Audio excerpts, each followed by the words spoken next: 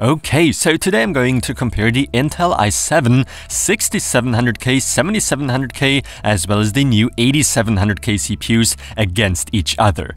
This is specifically for those that either own a 6700K or 7700K, since I do get such a question fairly often actually. Should you even bother upgrading to the 8700K when coming from the 6700K or even 7700K? We all know Intel hasn't done much when looking at Skylake and Kaby Lake. Hardly any differences, more or less just a small clock speed bump on the Kaby Lake counterpart and a slightly improved memory controller that can take higher frequencies. Other than that, everything remains the same. But then came AMD's Ryzen and it did disrupt Intel's business strategies by quite a bit. So to keep up with all the multi-core performance offered by Ryzen, Intel was forced to launch Coffee Lake, now featuring 6 cores on the i7-8700K. The amount of cache increased too, and DDR4 2666 RAM is now also supported natively. But a question might arise, is it really worth it upgrading if you already own a 6700K or 7700K? I will be testing stock performance only.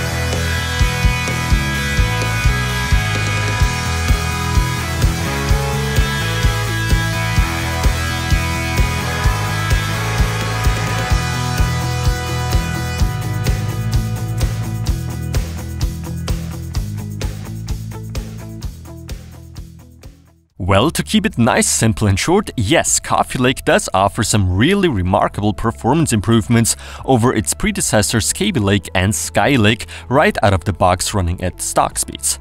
Obviously, there hardly is any real difference between the 6700K and 7700K, especially when looking at those gaming results. We do get to see a little bit of a more significant bump in speed and rendering aspects, as seen in CineBENCH and Vegas Pro 14, however nothing earth-shattering. And while we are at it, rendering-wise, those 6 cores on the new 8700K Coffee Lake CPU really help.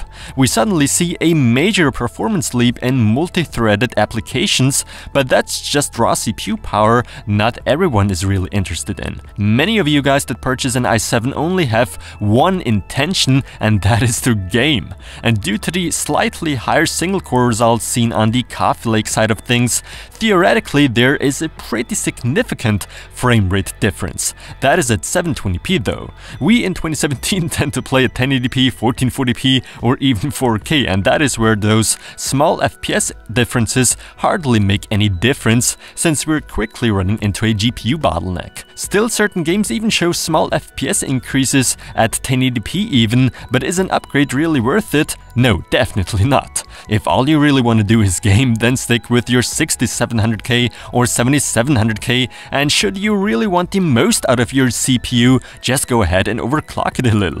But don't go out wasting your hard-earned cash on such a CPU upgrade.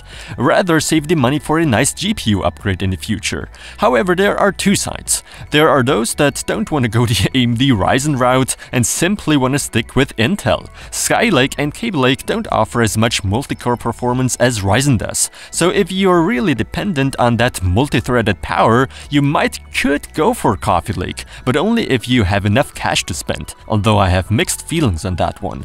Don't forget about the motherboard you need to purchase for Coffee Lake. Long story short, no, I don't think most of you need to upgrade to an 8700K. If you happen to own a 6700K or 7700K, you still have one hell of a good system. If you're buying new though, you probably should go for Coffee Lake as long as you find a good deal, since the availability at the time of writing the script is still very scarce. And yeah, what about you? What are your opinions on this subject? And as always, thanks for watching.